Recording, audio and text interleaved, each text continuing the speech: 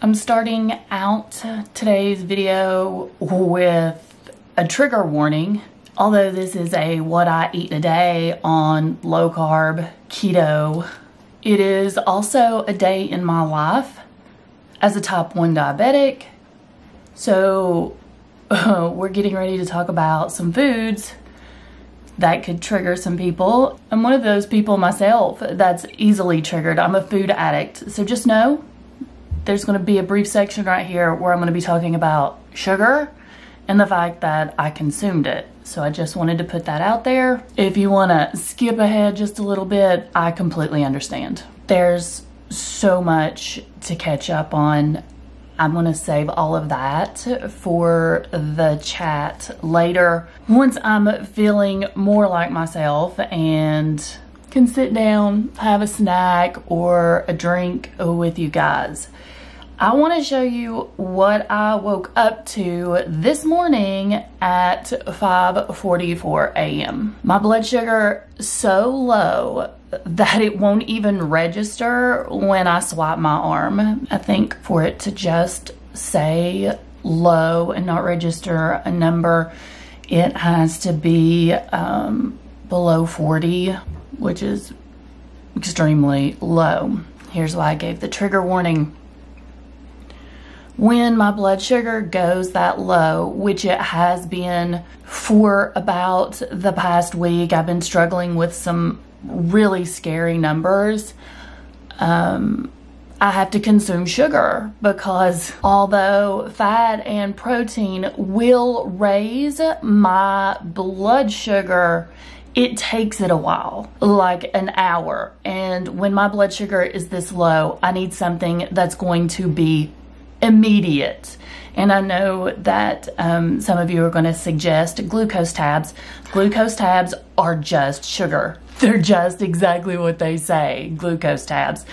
And they're extremely expensive and not very pleasant to eat either because they taste like chalk. This is what's in my nightstand right now, so I can grab several of these and it will raise my blood sugar up really quickly. And I get these right now because they're super cheap. This little bag is 79 cents at my local warehouse grocery store that I usually show during my grocery hauls, United Grocery Outlet. I ate 4 of those and 20 minutes later I was up to a whopping 56. So I feel like I'm running in slow motion today, I guess, where I was in that red section for so long this morning. It looks like it started around 3:30 a.m. and I didn't wake up till 5:44. So that's the situation this morning. Before I got in the car to take Briley to school, of course, I swiped my arm to make sure I was at a good number to drive, and I was at 187. I have got to the point now, which I didn't in the beginning of my type 1 diabetes journey, but I've got to the point now where I go into panic mode. And I've heard diabetics talk about going into panic mode when they hit those lows and over consuming sugar. And I thought, that'll never be me. Well, I literally ate those words. It's definitely me. Because when I'm that low and I'm shaky and I can't think and I'm nauseous and I'm worried, of course I overconsume. My blood sugar shoots up really quickly, which of course makes me feel like crap again. And then normally I have to struggle with taking insulin to get it back into a normal range.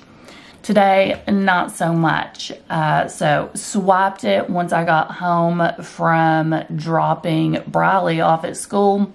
I was at 128 and it said going down. Right now it is 8:40 a.m. so I'm at 149. You know what? I would rather be at 149 than a number that doesn't register. So I'll keep that. Now, let's address literally the elephant in the room. Can you guys see the disaster that's behind me? My kitchen. It looks like a hoarder lives here. So this is all of Chris's eBay stuff, his eBay store that he started. Spoiler alert that we're going to talk about more in the chat. Chris is gone. He is back to work, and this is something that I have to take care of now. My plan for this week is to get all of this listed. Now, I'm not going to blame all of this mess on Chris because it's not. Some of it's his for the eBay store, but when he started his eBay store, I started up my Poshmark closet again, and also Depop, because you know I love me some vintage funky clothing, and apparently that's what Depop is more about. Weird kind of vintage, different, colorful kind of stuff. I'm loving it on Depop. I'll have all three of those linked down below if you just want to go look and see what I'm talking about. I managed to get all of this washed and cleaned and ready to take pictures of and list. This morning I am being fueled by an Alani Nu, and it's a cherry slush. I went out to the outside refrigerator and went into our little storage building shed that's right beside of the fridge where we keep all of our extra drinks, and I found a 6-pack little case of the cherry slush. Didn't even know I had it.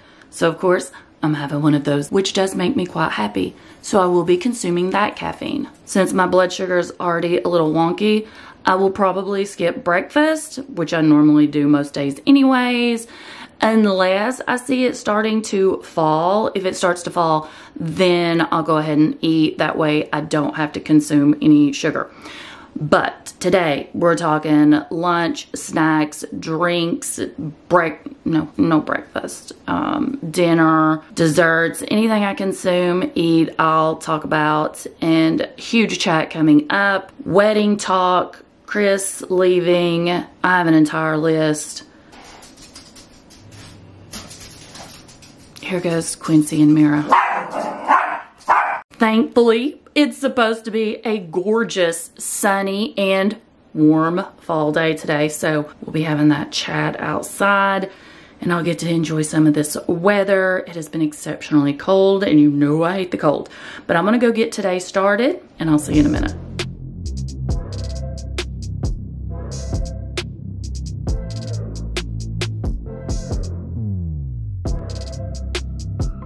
It's 10 o'clock, so it's time for insulin. This is my long-lasting insulin. This is the insulin I have to take daily to control my blood sugar levels. This is not the one that I take when I eat. I'm gonna take 10 units of this and get back to work. I have not managed to do much because I was researching this puzzle that I'm getting ready to put on eBay. ADHD, I guess. For those of you that wanna know, that scene, that was in Vermont in the 70s. Okay, back to work. Did I show you the little bag that Kerrigan had made me to put all of my insulin and supplies in, like my alcohol pads? Lazy Pancreas Club.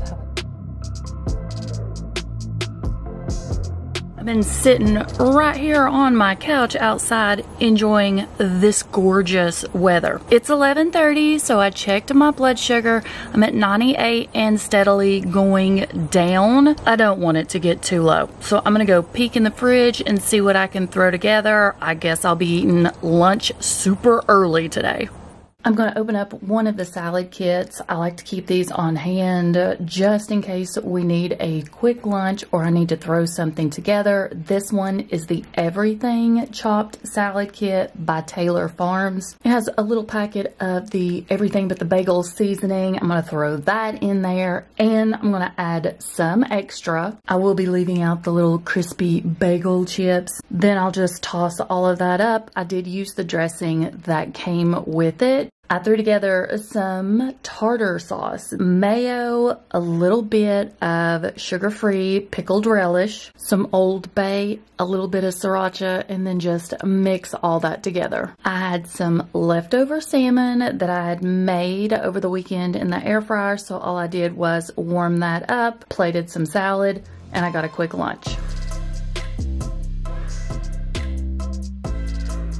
Ew, my glasses are filthy. Let me clean those real quick. I don't think that helped much. I feel like I've already chatted you guys to death today, but it's about 2:30 before I head to town to pick up Briley from school. I'm gonna have a snack because after I pick her up, I do have to run some errands and I have to run by the post office. Quincy says hi.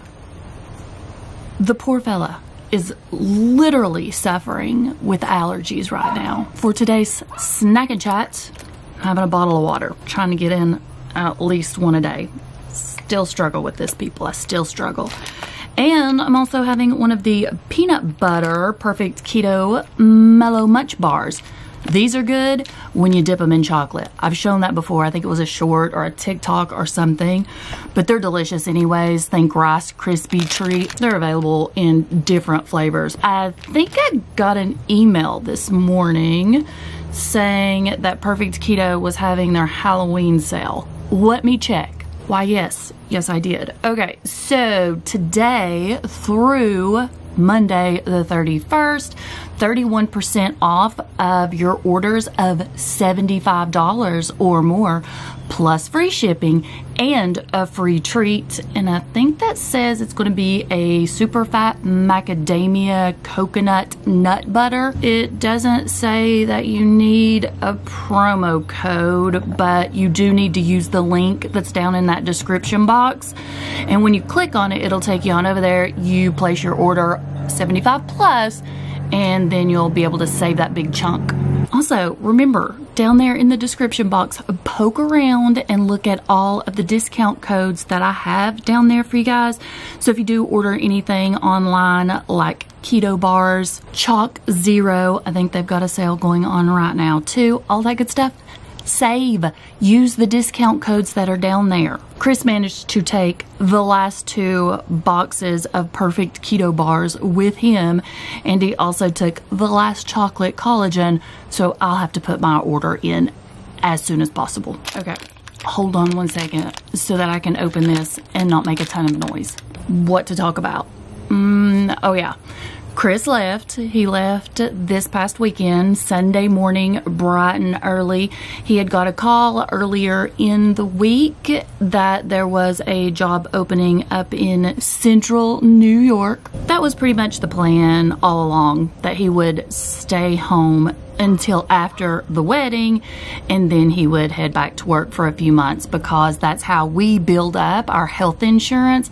He sort of banks hours, and goodness knows we need our health insurance to pay for insulin and diabetes supplies and all of that stuff. Speaking of the wedding, we had Kerrigan's wedding. She got married on October 16th. Unfortunately, I do not have a ton of photos at this moment. It was an unplugged ceremony, so we didn't have any cameras out, any phones. I had paid a photographer an obscene amount of money to take photos. So that was one reason why she wanted to do an unplugged ceremony, so that everybody could just focus and be present. And that's exactly what I did. I actually laid my phone down, and I don't think I touched it the entire evening. Now, of course, after the ceremony, everybody had out their phones and they were taking pictures and stuff like that, but I still didn't. I wanted to enjoy the moment. I wanted to remember everything, not just be cheesing it up and like playing with the photos and, you know, posting them and stuff like that. We did get a preview of some of the photos that she's edited, so I'm going to be flipping through those as I talk. They are going to turn out absolutely amazing, and I'm so excited to see all of them. She got married around 5 o'clock on that Sunday. Thankfully, it was not cold. It was probably about 69 degrees on that day. It rained a large majority of the day until her ceremony, and it stopped long enough to have the ceremony outside. And then as soon as the ceremony was over, it started raining again. The venue was gorgeous. Kerrigan looked amazing. We had a wonderful time, And as soon as I get all of the photos back, of course, I'm going to be sharing some more of those, but I'm glad I was able to give you this little sneak peek of what we have got back so far. I know that I have been MIA lately. There's been a lot going on, obviously, with Chris leaving and packing up and the wedding, and it's just been hectic. There are some things I do want to talk about, but I don't I don't really want to approach it right now. I'm struggling a little bit emotionally, obviously. I mean, Kerrigan's moved out. My oldest son's moved out. Chris is gone. It's just me here. Briley's at school, and I mean, she's a teenager. She rarely comes out of her room. It's just a huge adjustment period, and I'm having to stay extremely busy because it helps when I'm busy. I'm not constantly thinking about stuff, you know, empty nest syndrome and all that jazz. But mainly, I don't know how to approach it with you guys anymore. I don't feel like I'm on the same journey as I was when I started. I feel like it's evolved into me trying to survive and trying to live and not let diabetes get the best of me. I just worry that we're not on the same journey anymore. So I've not been recording as much. I don't know how to approach this anymore. I don't know what to do with my channel anymore. I don't know what to do. But this journey that I'm on now is different. It's a struggle, and I don't want to just come out here and whine and cry and boo-hoo every single time that I film. And I don't want to lay all that on you, because who wants to watch all that and just be sad and depressed? And nobody. I don't want to see that. So instead of filming, I've just been throwing myself into Poshmark, Depop, and eBay and focusing on those things. I don't know where my channel stands at this point. I still love you guys. I think about all of you often. I feel like I'm letting you down by not filming, by not putting out the same amount of content. Let me know your thoughts. If you have any ideas, if you still want to see what's going on, let me know. I'm struggling. Okay. I'm getting anxious, so I'm starting to, you know, I'm like getting ready to start biting my nails. I'm gonna go ahead and cut the chat short, which it's probably not short, but short for me. And I'm going to finish my snack and go pick up Briley. And of course, stop by the post office and mail a ton of packages. Let's talk about dinner tonight. Do you remember me picking this up in my last grocery haul? This is a little seasoning packet. It's the Hatch Green Chili Bowl. So you're supposed to make rice bowls with it. I used this on just some thin chicken breasts. I opened a can of green beans. I drained off the water, added butter, and let those cook on the stove until they were extremely tender. I probably cooked them too long, but that's the way I like them. I had some fresh mushrooms in the fridge, went ahead and sliced those up, and then I added some of the Trader Joe's seasoning to it, the 21 seasoning salute. Love that stuff. It's great on burgers, mushrooms. Cook those until tender. And to drink, I'm having a Coke Zero Sugar. Dessert tonight, yeah, I went a little overboard. I had 3 pieces of sugar-free, keto-friendly fudge. I like to make this up and have it on hand for when I want something sweet. You can make 2-ingredient fudge, 3-ingredient fudge. I have tons of fudge recipes. Definitely helps with those sweet cravings. Well, the plan was to come back out and chat with you guys a little bit more this evening. Did not get a chance. Preston came up and we hung out and had some family time. Thank you all for hanging out with me today. I hope you have had a wonderful October so far. Can you believe it's almost over? Don't forget, before you leave, if you haven't already, to subscribe, hit the notification bell, give this a like or thumbs up, whichever one you call it. My other social media accounts will be in that description box, along with all of the discount codes for your favorite keto items. I'll see you guys soon. I promise. Thank you for being an awesome group of people. I appreciate you more than you know. I'll see you next time. Bye.